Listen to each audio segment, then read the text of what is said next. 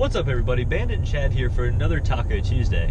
So we have been getting some questions recently about the infamous taco lean. If you're not familiar with this, basically what it is the truck just squatting slightly more on the driver's side than on the passenger side. And the people that were asking about this wanted to know if this was a normal thing and what could be done about it, whether it was normal or not. And from what we have gathered and what we've found out from talking to some other people is it is normal. And you know, I have noticed it on my truck, this one and the previous Tacoma that I had, but to me it wasn't that big of an issue. But basically the reason that it occurs is the way these trucks come from the factory, at least in American spec, you do have your battery, your steering column, your fuel tank, and when you're driving by yourself, the driver, all on the left side, the driver's side of the truck. And all of that extra weight does cause the truck to just slightly lean to the left. Now, it's no huge lean, you know, it's not like you're going to be rubbing going down the road on your left side and the right side's all jacked up in the air, but it is slightly noticeable. And you know, it does bother some people. And you know, it may not be super apparent when you just have the factory suspension, but I've heard when you go to a softer spring setup or a softer shock setup, it'll actually squat even more because those springs and shocks are a good bit softer. Right. Now, they do have a couple solutions to this. I know that a few companies do have sort of a spacer plate that you can add. It's, you know, 3/8 or 5/8 of an inch or something like that you can put on the left side of your truck to raise it up just that little bit and get everything sitting exactly level. You know, I definitely don't think this is a necessary thing to do because obviously Toyota markets the Tacoma just for the American market as of right now, and it's not a huge issue to them, so I wouldn't have it worry you too much. But if it does bother you, that is one thing you could do about it. So kind of relating to what we were just saying, the Toyota Hilux in the early days of the Toyota truck were built for other markets other than the United States.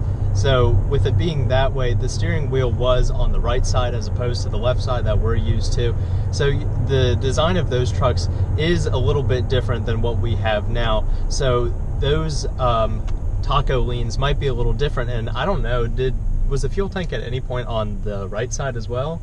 I honestly couldn't tell you, but if you do have one of those trucks and you do know, feel free to comment in. But you know, we're kind of guessing that, again, as he was saying, those early Toyota trucks and the earlier 4Runners, they probably were more balanced out since they were designed for those other markets. Then when everything came here, just everything was shifted to the left side. So again, I really wouldn't let that bother you. I mean, obviously Toyota does all of the testing and everything necessary to bring some of these trucks to market and everything like that. So I wouldn't find it to be a huge issue, but just know when you would change up your suspension and go to a softer setup, it may lean even more. But there are parameters that you can fix that, you know, with those little spacer plates and everything else. So looking here at the back of my TRD Off-Road, obviously some of this will change if you have a TRD Sport, a TRD Pro, or a SR5 or whatever. You know, they do have slightly different shocks.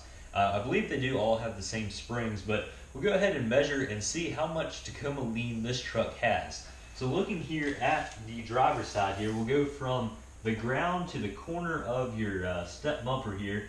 It's just below 28 inches. Moving over here to the passenger side, we're looking at about 28.5 inches. So again, this probably isn't too big of a deal. You know, that much lean isn't really too big of a factor, but with a full tank of fuel, which I have right now, the battery on the left, the steering column on the left, and also I keep my toolbox behind my driver's seat, again on that driver's side, left side, it will weigh down your truck a little bit, causing that little bit of a squat.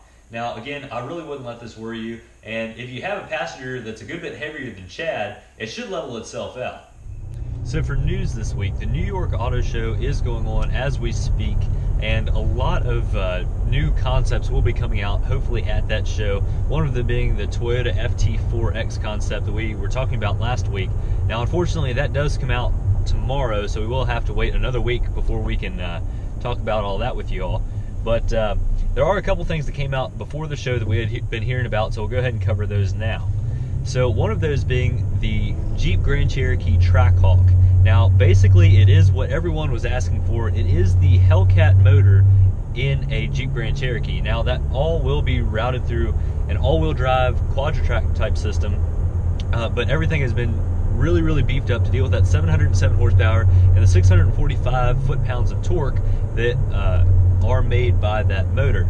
Now, somehow, when you route that motor through that all-wheel drive system in that really hefty Jeep, it does get 0 to 60 in 3.5 seconds, which is really a mind-blowing number. They're claiming that that is one of the fastest, oh, it is the fastest actually, gas-powered SUV, at least in the Americas right now. So that is obviously pretty exciting. It likely will be pretty expensive. We haven't heard any pricing announcements for that yet, but you know, with the SRT Grand Cherokee already being, you know, a pretty hefty price tag, this is going to be well above that and should be pretty expensive. But if it is what you want, you know, that is certainly an exciting vehicle to drive. Right.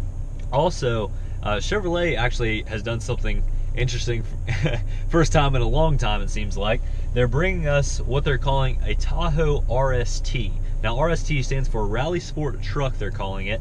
And basically what that allows you to get is an appearance package and a power bump with your Tahoe. So with the RST package, you are able to get the 6.2 liter V8 instead of the normal, I believe it's a 5.3 that normally comes in those.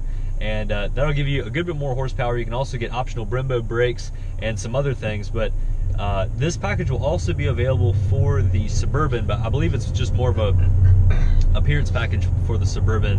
You do get all of the performance upgrades with the Tahoe. So if you are more interested in a sporty Tahoe and a faster Tahoe, be sure to look into one of those. Right. So Nissan actually is showing a new Rogue, let's see, a Trail Warrior is what they're calling it. Now this is very similar to the Winter Warrior, but with this package you're going to be getting a camo wrap, a worn winch, and I guess just more of an aggressive package all around. I'll be kind of interested to see what the reception on that is. That's kind of a different take on a vehicle that we wouldn't quite expect to be getting a package like that. Right, with the tank tracks and everything. Oh like yeah, that. especially with the tank tracks. Yeah, those are quite unexpected for that, I'd say. As far as Toyota news goes, though, Toyota is investing $1.33 billion in their Kentucky plant, which builds their Avalon and Camry. They're going to be advancing their technologies a little bit, getting things a little bit more up to speed, whether it's plastic injection, molding, just different types of technologies that they're doing to kind of keep up with the market. So that's all the news we really have for today. All right, so again, the Toyota FT4X concept will be coming out tomorrow in New York, and a lot of other things will be coming out in New York. I know it's not truck news, but the Dodge Demon will be coming out this evening, actually. So be sure and stay tuned to all of that. Let us know what you think in the comments below. Thank you all very much for watching. Have a fantastic week, everybody. Catch you next time. See you guys.